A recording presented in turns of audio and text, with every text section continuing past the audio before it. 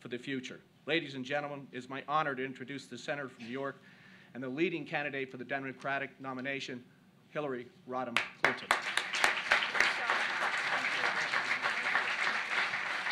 Thank you all very much. Thank you. Thank you all. It is a real pleasure to be here, and I appreciate those kind words. It's wonderful being back in the city and to have a chance to come here again, I believe for the fourth time, and to have a chance to speak with you about an issue that is on the minds of everyone, whether I'm here in New York or in New Hampshire or in Iowa or any of the other places that I've been traveling to lately. It's a topic of conversation that has to be put at the top of our nation's agenda. Now, we know that not far from here, Wall Street is humming. The phones are ringing, the BlackBerries are buzzing, and people are making billions of transactions that raise capital for corporations and deliver value to shareholders every day. And what happens on Wall Street today, like every day, will ripple across the country and the world. I'm proud to represent New York, to represent the financial capital of the world. I see a lot of people who I recognize in this audience that are integral to what happens in our markets, how we create wealth, how we provide a dynamic economy that will hold out the promise of a better life for so many of our fellow citizens, but indeed for people far-flung from here. I do want to recognize Speaker Silver, Shelley Silver. Thank you very much for being here with me. And we in New York, probably more than anyone anywhere, knows how critically important it is for our economy and for the global economy that Wall Street stay on the cutting edge of finance and remain what it always has been, the global finance capital of the world. But we know that the standard for any economic system is not just that it creates growth, but that it lifts up families across America who work hard and dream big every day.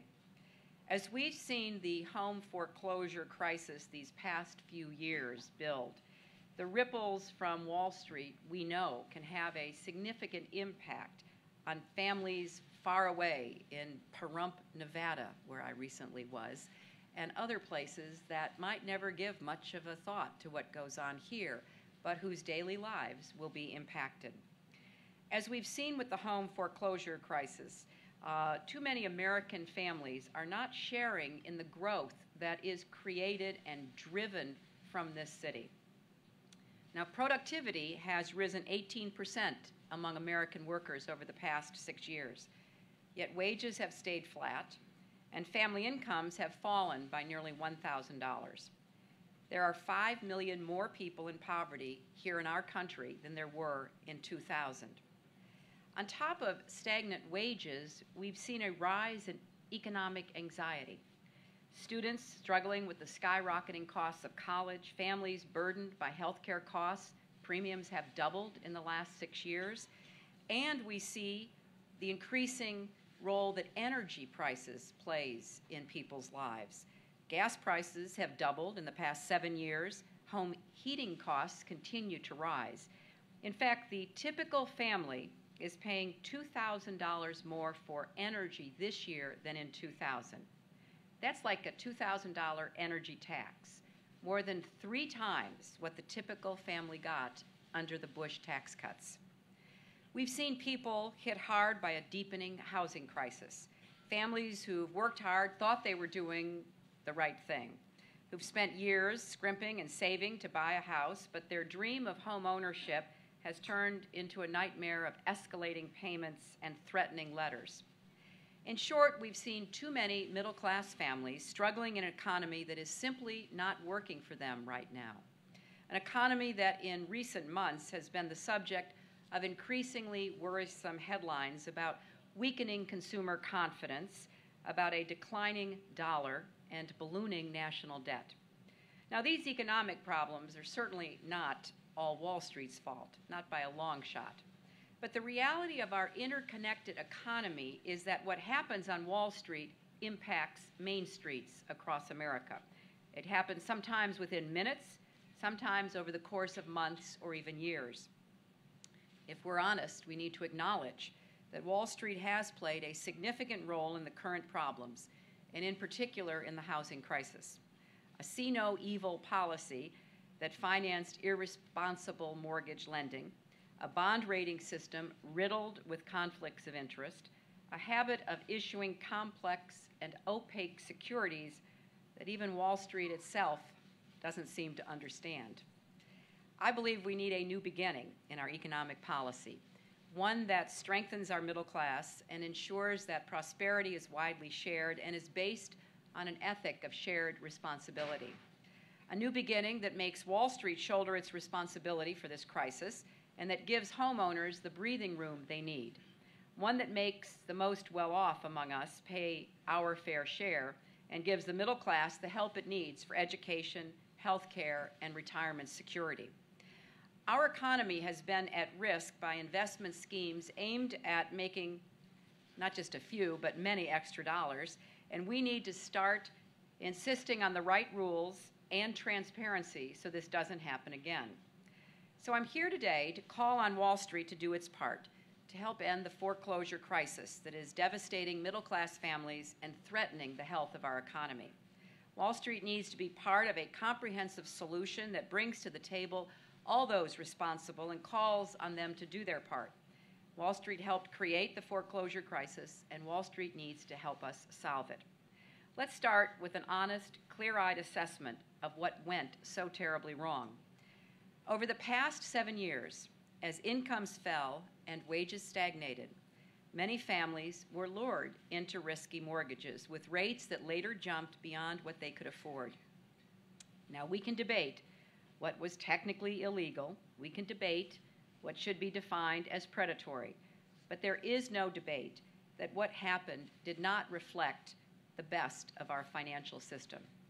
It did not reflect prudence, transparency, or even an understanding that behind large bundles of securitized mortgages are real families who were led into bad situations by people who should have and even did know better. As a result, 1.8 million foreclosure notices have gone out this year, an increase of 74% from last year. And the worst may be yet to come. The rates on 2 million mortgages are set to escalate over the next 2 years. Meanwhile, there's been an unprecedented national decline in home values. Middle-class families can't afford to refinance their loans, and it's gotten a lot harder to sell their homes. Many families are finding themselves trapped, stuck with mortgages they can't pay and expenses they can't meet. So they're facing wrenching choices: pay their medical bills or pay their mortgage, put off retirement or lose their homes.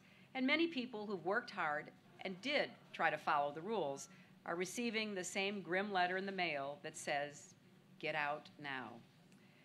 I met a woman in Derry, New Hampshire, a stay-at-home mom with 3 children whose husband lost his good-paying job. He was in the computer industry. They kept making their loan payments for 6 months after he was laid off.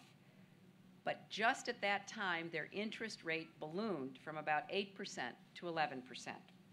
They tried to file for bankruptcy, but the bank still foreclosed on their home. And even after her husband found a new high-paying job within a year, they were unable to make their back payments. Basically, the door was shut in their face.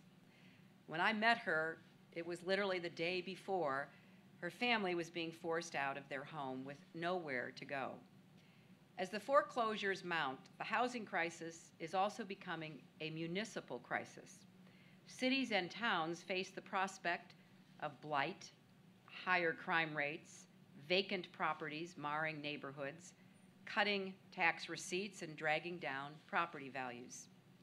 And I believe the housing crisis also threatens the economy as a whole. Even Americans who don't face foreclosures are feeling the impact. 60% of the total wealth of middle-class families resides in their home equity. And home equity withdrawals accounted for more than 8% of families' disposable income in 2005. So as housing prices decline, people have less money to draw on for everything else, from medical bills to car payments to college tuition. We know that consumers are the backbone of our economy. That has been true from the beginning. It's been especially true in the last years. And right now, consumers are hurting.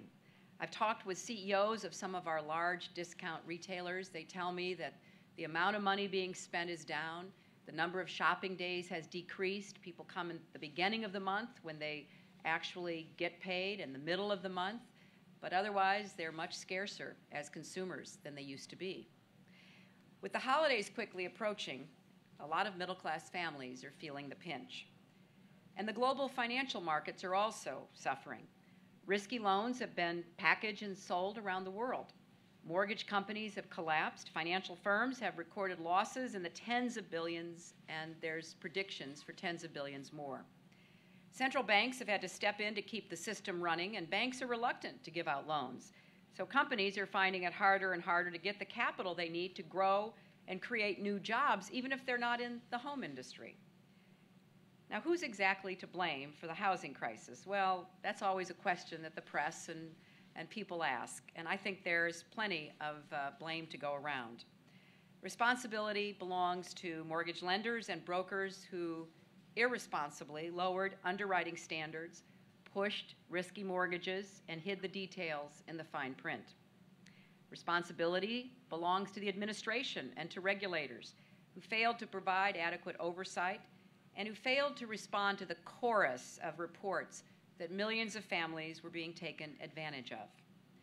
Responsibility belongs to the rating agencies who woefully underestimated the risks involved in mortgage securities. And certainly borrowers share responsibility as well. Home buyers who paid extra fees to avoid documenting their income should have known they were getting in over their heads. Speculators who were busy buying 2, 3, 4 houses to sell for a quick buck don't deserve our sympathy. But finally, responsibility also belongs to Wall Street, which not only enabled but often encouraged reckless mortgage lending. Mortgage lenders didn't have balance sheets big enough to write millions of loans on their own. So Wall Street originated and packaged the loans that common sense warned might very well have ended in collapse and foreclosure. Some people might say Wall Street only helped to distribute risk.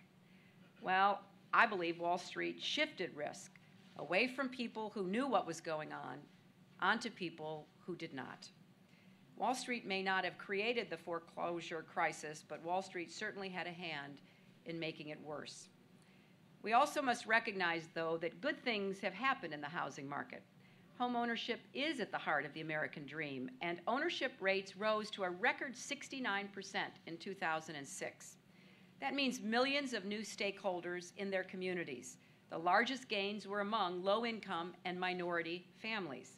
The challenge for us is to preserve the best of this system, which has allowed people to own their own homes while getting rid of the abuses.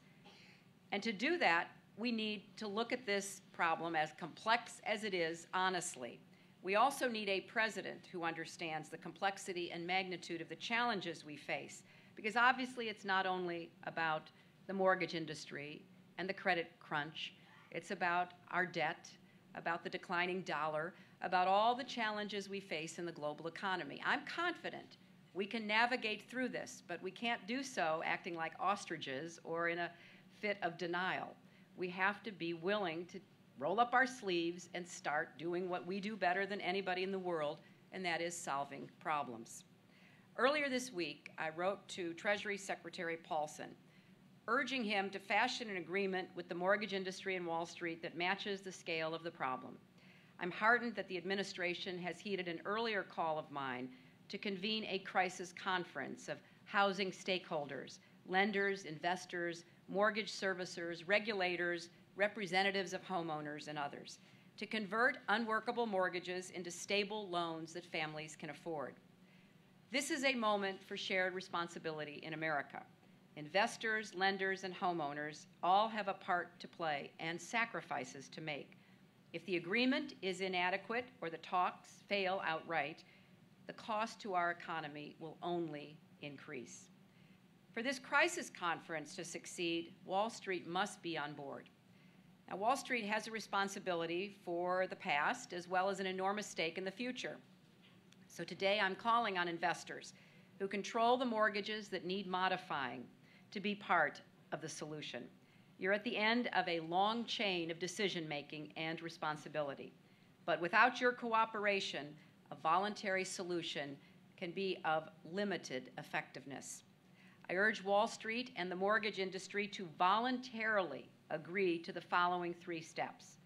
First, we need a moratorium of at least 90 days on foreclosures of subprime owner-occupied homes. The moratorium will stop foreclosures until lenders and servicers have contacted borrowers and frozen mortgage rates. It will also give financial counselors time to work with families. Second, we need to freeze the monthly rate on subprime adjustable rate mortgages, with the freeze lasting at least 5 years until the mortgages have been converted into affordable fixed-rate loans. A rate freeze is critical.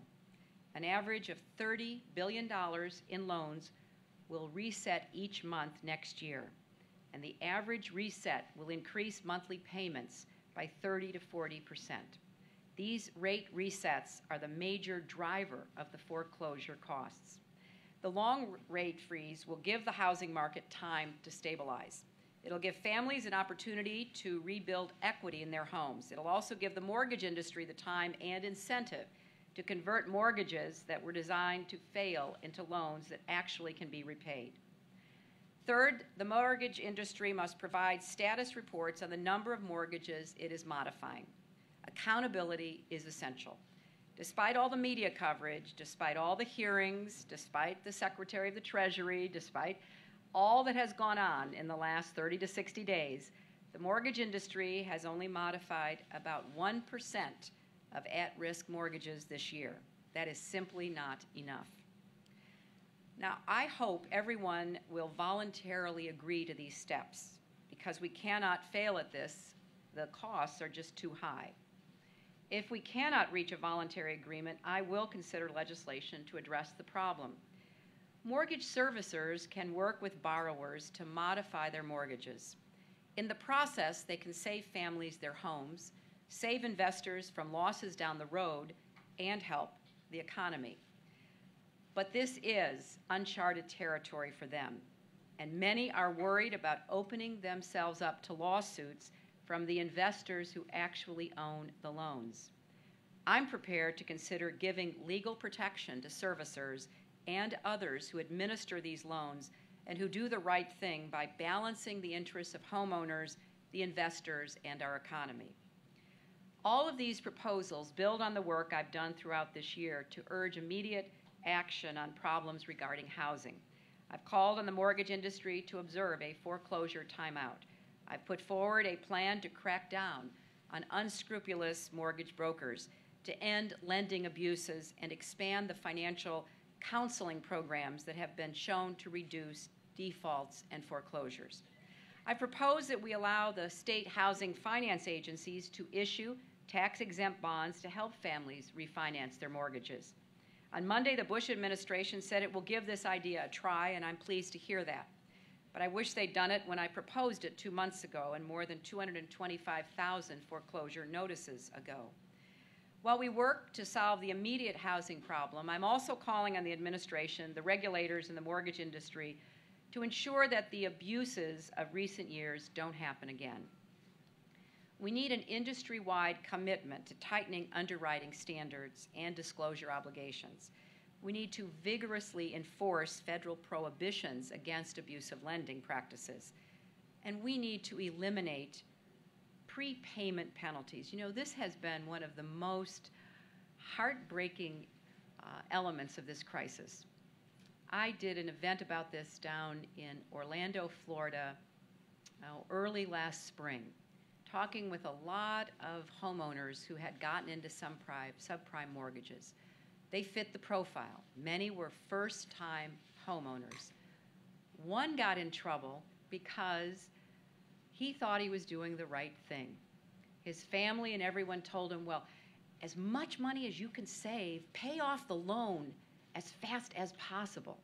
So he started putting more and more money aside to begin paying over what his mortgage payment was, only to find out he had triggered the prepayment penalties and found himself with an increasing interest rate that forced him into foreclosure.